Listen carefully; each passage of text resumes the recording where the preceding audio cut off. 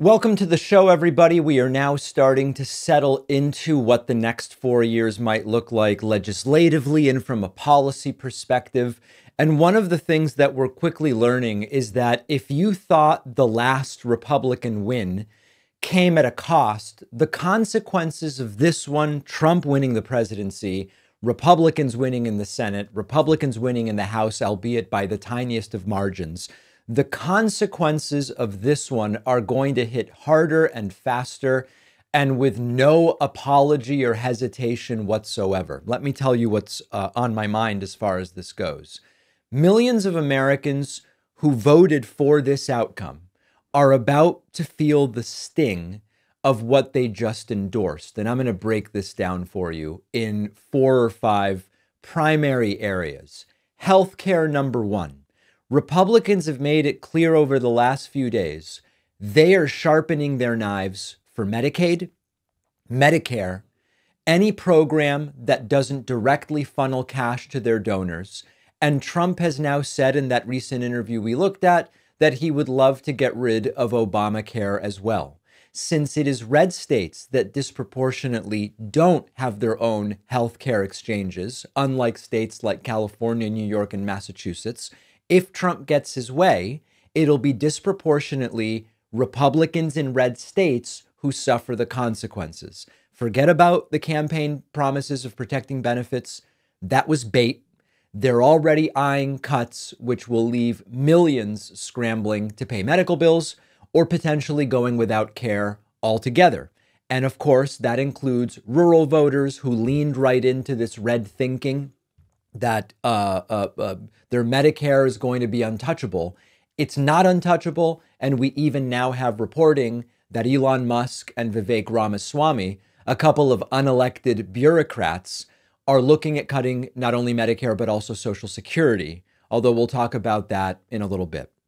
We go from healthcare to the economy. Remember how Trump's tax cuts gave corporations these huge windfalls, and workers got breadcrumbs, if anything at all. This new Republican majority has the sequel in mind, which is more tax cuts for the ultra wealthy, more loopholes for the big guys, and a ballooning deficit just like we saw during Donald Trump's first term, which they always conveniently forget about until it's time to cut social programs. Watch how they'll frame this as making tough choices for the betterment of the economy. Well, the betterment of the economy, not so much. The benefit of giga-millionaires and billionaires while regular people get screwed, including the people who voted for it, yes. Trump's cluelessness is going to hurt his own voters the most because the blue state voters, on average, have more protections thanks to blue state social programs. The manufacturing towns in the red states, people hoping for jobs, not going to happen. The farmers who trusted Trump's trade policies, not going to help them. Wait till the devastating retaliatory tariffs start to hit. So the MAGA diehards who thought he was going to come to their rescue, and now they're going to sit by and watch as potentially Medicare cuts are on the table. Trump's not draining the swamp. He's flooding it with incompetence and grift.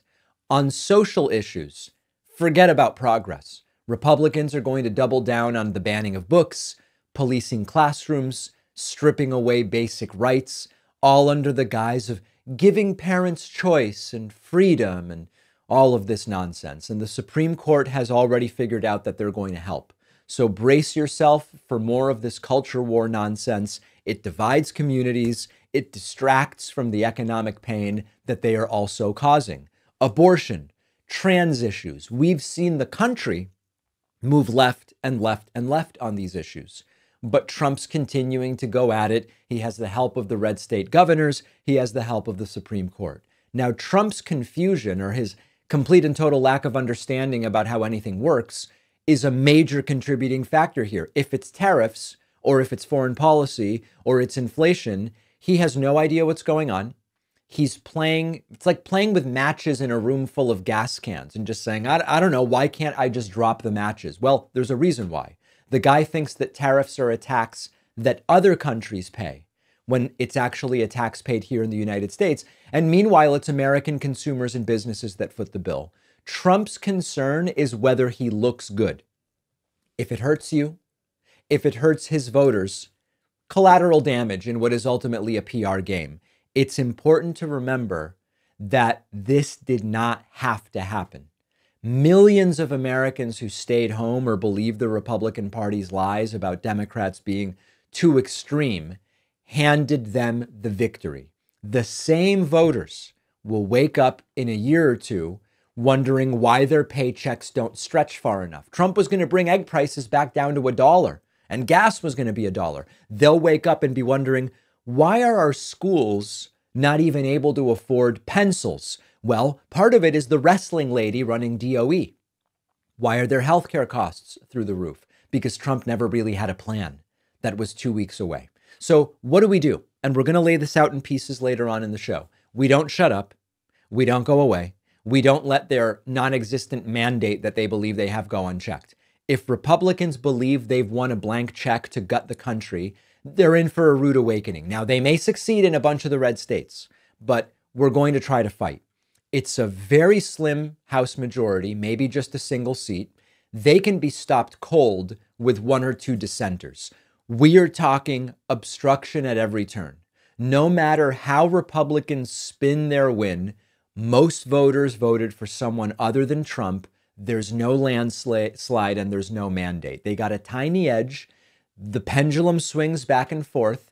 We can't let them use it to dismantle the progress that has been made. The House is where budgets start, and that's why it's so critical. It's where oversight either happens or doesn't happen. So if the Republican Party wants to play politics with people's lives, the goal has to be to make sure that they get nothing done. Now, you might be saying, oh, but David, isn't that the worst of obstructionist politics? When they are trying to do things that will damage the country and hurt people, even if they are Trump voters, I would still rather stop it. I don't want people to be hurt.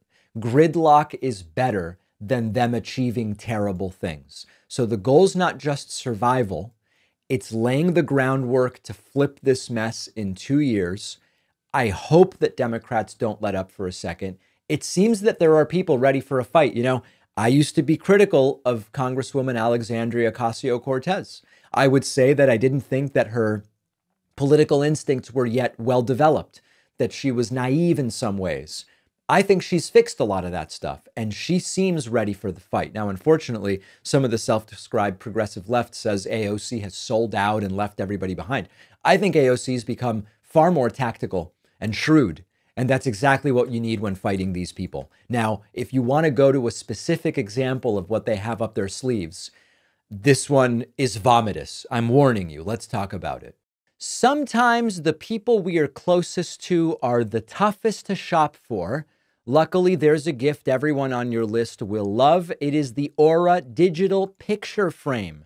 I gave one to my mom, preloaded it with pictures of the baby and some of me, right? I mean, please, you hook it up and it's already got pictures on it. You can select pictures from your phone and upload them remotely to any picture frame. Named #1 by Wirecutter, Aura frames make it really easy to share an unlimited number of photos and videos from your phone to the frame. When you give it as a gift, you can personalize it, preload it with a message and photos using the Aura app. I don't live near my parents, so the fact that I could preload these pictures onto the frame just makes it a really great long-distance gift as well. Aura Frames is a gift so special, they'll use it every day. Save on the perfect gift by visiting auraframes.com to get $35 off Aura's best-selling Carver matte frames by using the promo code PACMAN at checkout. The link is in the description.